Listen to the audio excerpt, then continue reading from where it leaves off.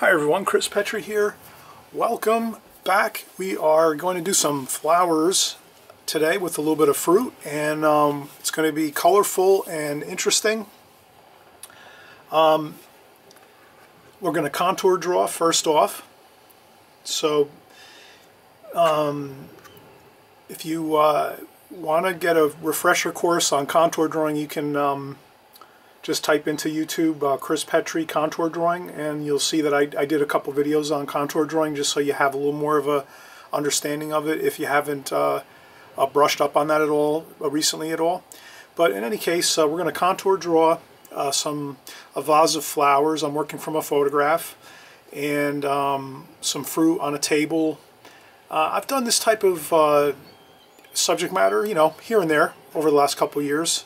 So this is something that, if you've been following me, you kind of have seen me do this before, but I figured I would do it again, and then I would just maybe focus on something different this time as far as the details of what I'm doing. So this time we're going to focus on the color, the rich color you get from moist paint. So I have my palette here next to me, and you can see there's all fresh paint in here. It's all moist and fresh, squeezed right out of the tube, and I'm going to just spritz it a little bit. I have it sitting on my table. Normally I will keep my palette in my hand as I work. I find that's much more comfortable for me, but occasionally when we're doing videos here, I usually tend to put it on and set it down on the art table here. It's maybe a little bit easier to kind of so you can see what I'm doing as far as the paints and the mixing. So here we'll start off with a contour drawing. We'll draw some flowers, a vase, maybe like a teapot, and maybe a couple pieces of fruit or vegetables or something on the foreground. And we'll make a little table, and then we'll get into the colorful flowers and the colorful fruit and the subject matter that we're going to do, and we'll see how using very moist, freshly squeezed tube paint is really going to be a huge advantage in creating a beautiful painting of this type, flowers. And we'll try to avoid the look of maybe that faded look where there's just more or less very light washes. So if you can imagine, we're going to tackle this pretty much. We're going to do this in alla prima fashion. So we're not really going to use the glazing technique, although you could use the glazing technique in this type of painting if you like. So I think I've tried to on my channel. Hopefully everyone can kind of get a feel for both alla prima painting and glazing painting, because the glazing technique, you can use that in certain situations or anytime you like really, or you can use the alla prima technique of painting and watercolor anytime you choose as well. So you're the artist, you decide when you're going to use what techniques. But if you practice both techniques separately, then you have a better chance of being able to kind of incorporate both together at times, or maybe rely on one more than the other at times. So it's good to practice both techniques, I think, as a watercolor artist, and it actually will help you a lot in your painting techniques overall, just as a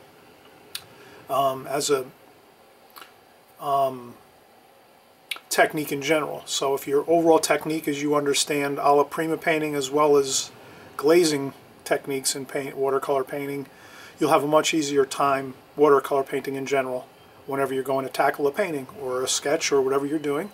So let's get right into it here. I'm just going to go quickly. We'll do a nice contour drawing. I'm working from a photograph. It's just a nice some nice flowers. So you'll see me here. I think you'll be able to see the nice flower shapes here we're doing. And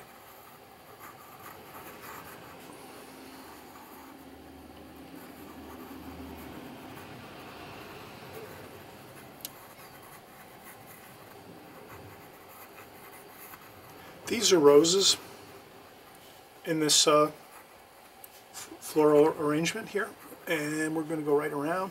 And I'm contour drawing, so that means I'm keeping my focus on the photograph or the actual subject matter in front of me. So I just keep going here as I work through the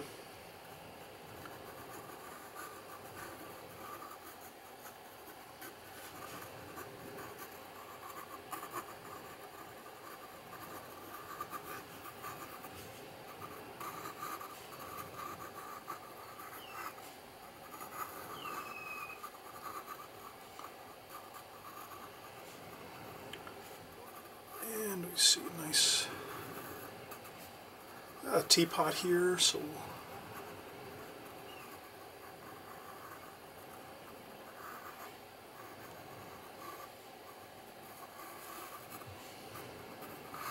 then we're going to have an apple here.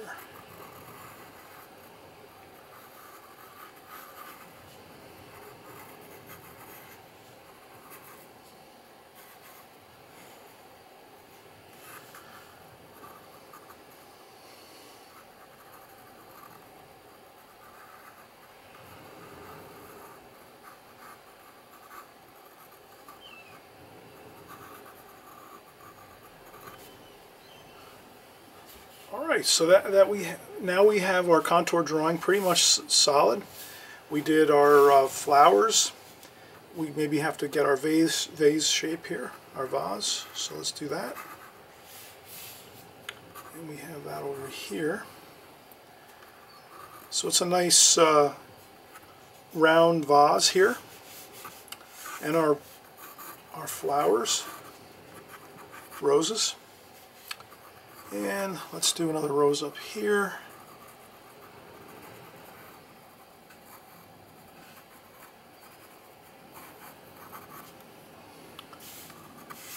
And then on our table we'll maybe do we'll have some stripes on our tablecloth here, so we'll do some striped tablecloth.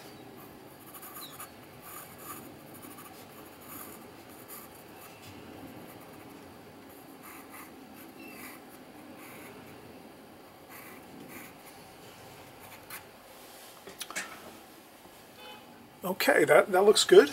Hopefully you can see the drawing. Okay, the pencil drawing. Again, I did this in light pencil, so I didn't go too dark with the pencil lines. I kind of kept it. And now I'm just doing a little bit of pencil marks to note that I need to make some interesting painting on the teapot here, and then a little more up here, and maybe the teapot top has a little bit of color on that. Alright, so now again the main idea here is we're going to use fresh squeezed paint, fresh water, fresh clean water. Change your water bucket a couple times if you do a painting this size, maybe like a 6 by 8 inch painting. Keeps the watercolor colors fresh. And I'm using smaller brushes, so I'm just going to use like a 4 and like a 6 and an 8, or a 4 and an 8. Kolinsky Sable brushes, Charles Reed travel brushes. If you were to pick up, like, if you want to get the best brushes possible for like what we do here on our channel, basically you would want to get the Charles Reed Travel Series brushes. That's the best brushes you can use. I mean, they're not outrageously expensive, but they are an investment, but they're well worth the investment because they just handle the watercolor paint beautifully. And also too, an Alvaro Castanet needlepoint brush. And this is an incredible brush here. This will give you beautiful fine lines, and it holds lots of paint and liquid in that brush area up here, the belly of the brush, so that when you go to do your fine calligraphy in your painting, you're going to have lots of paint and you can do a lot at one time. I know I've used some of those other brushes, the rigger brushes and so forth, where they have not much hairs up in the top area of this section of the brush, so you almost have to keep going back and forth to get your lines as you're going through your painting.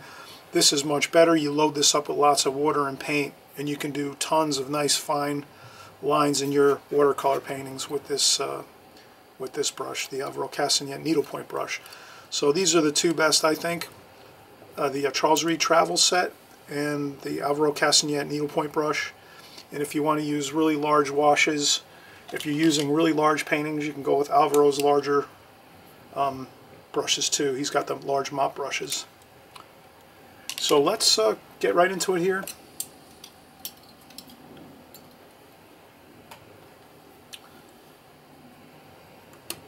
Alizarin Crimson, and we're going to have some, this is Opera Rose. It's even a little bit lighter than the Alizarin Crimson, so let's use those two.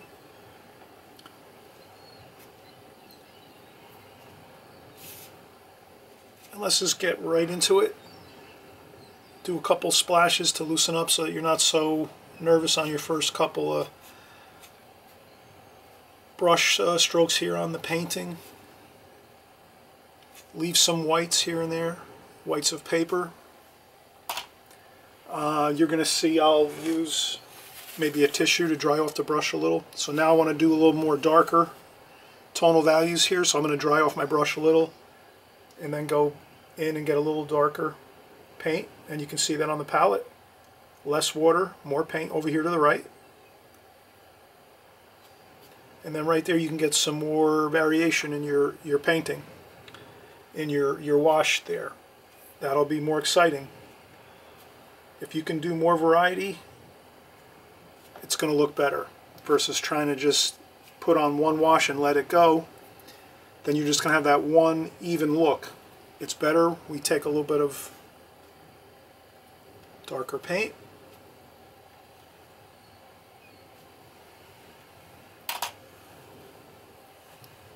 And we have more excitement there. There we go. All right, and let's go in. We'll do another flower. Let's do another, this one, let's go with a little more paint, less water. Opera Rose and Alizarin Crimson. Maybe a little bit of some Mineral Violet, which is purple. Let's try to aim our brush correctly. So if you want to get a pointy, narrow section done on the bottom of your flower, then you're going to spin your brush around. Keep your hand on the paper at all times, but not in the paint. So when you paint small, it's a little bit easier. You can kind of put your hand up on the table high, and then let the paint do the work.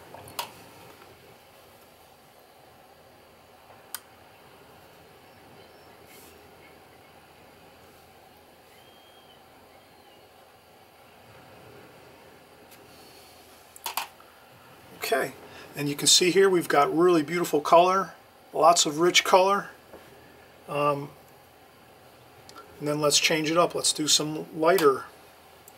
Again, here we're looking for a lot of variety with our painting here. So if we were just to make everything the same, that would be a little bit more static and boring. If we try to change up here, we're going with lighter tonal values. Then we go in and get a little darker here and there, like that. A couple little touches of paint.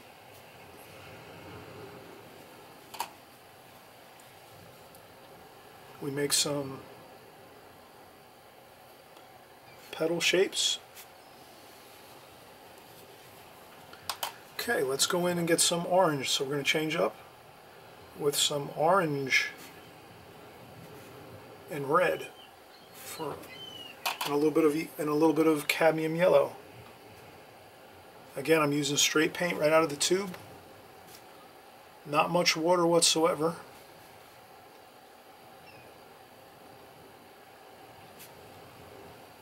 I dry off my brush a little bit, and then I can smooth out some paint.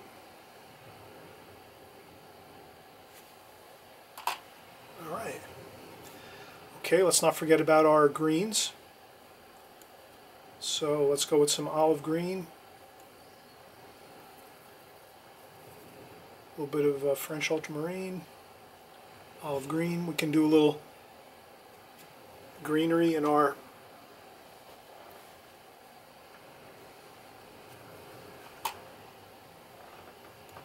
in the center of our bouquet where there's probably some greenery in there. Let's make that a strong dark.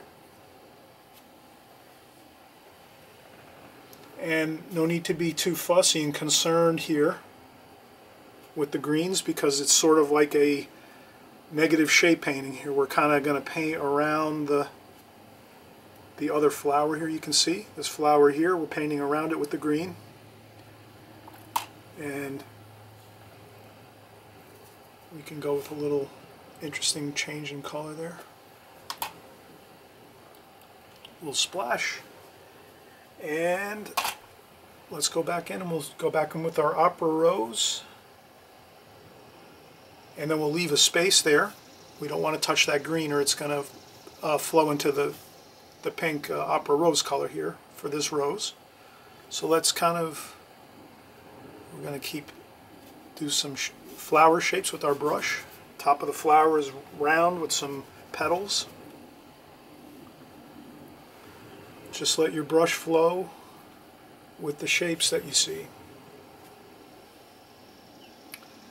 And here we have another orange, and cadmium orange is very powerful.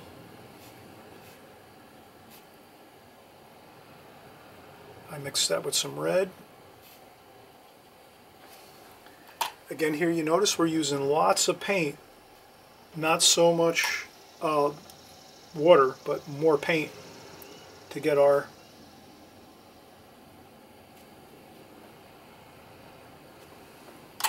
beautiful colors here.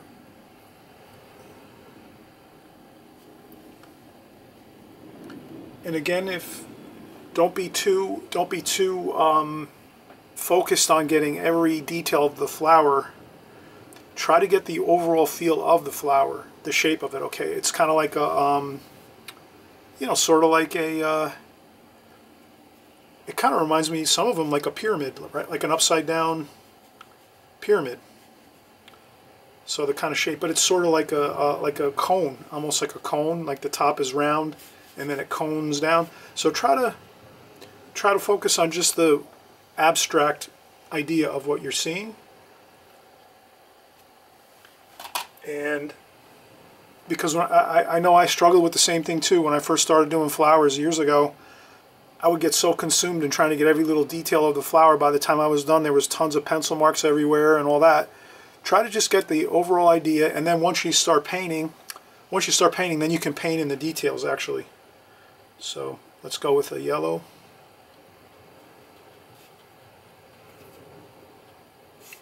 So you can actually paint in the petals of the flower if you want as you go.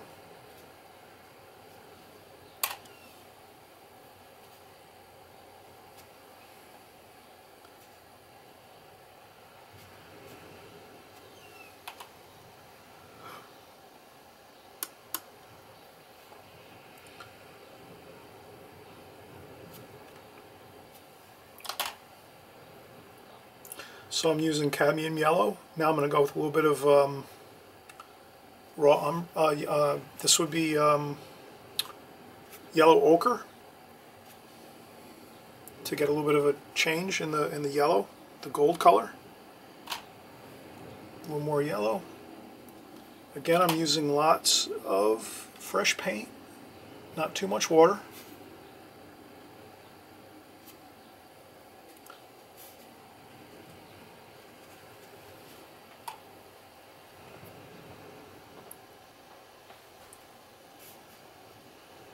Then you can go in and get some shapes of the flower.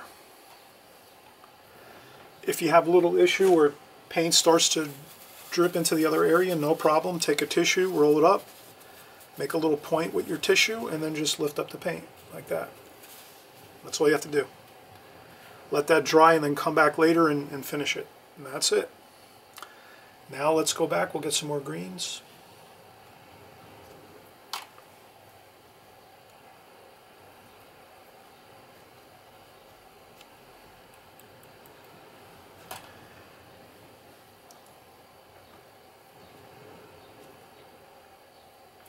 Now I'm going to put in some greens here and there.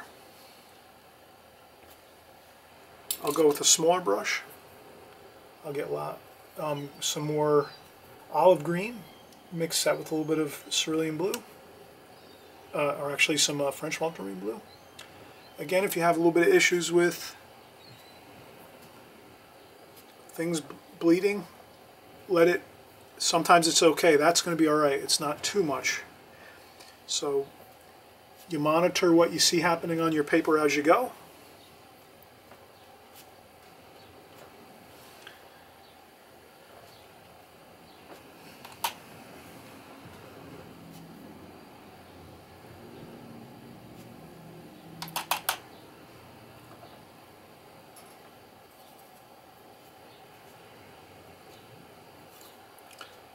And there I'm just using some more Opera Rose, Alizarin Crimson, Mineral Violet.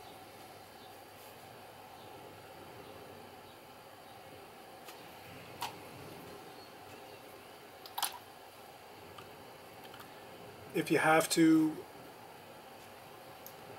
at this point, sometimes it's better off to maybe clean up the palette a little bit. I'm going to do that.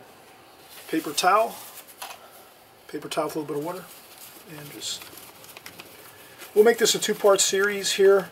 Looks like we're probably going to have to do that. So here it looks like we're pretty much we have most of our flowers in. I think that's good. Let's come back. We'll finish up working on the vase and the fruit and the teapot and tablecloth here, and we'll have a nice finished painting of flowers. Okay, we'll be right back.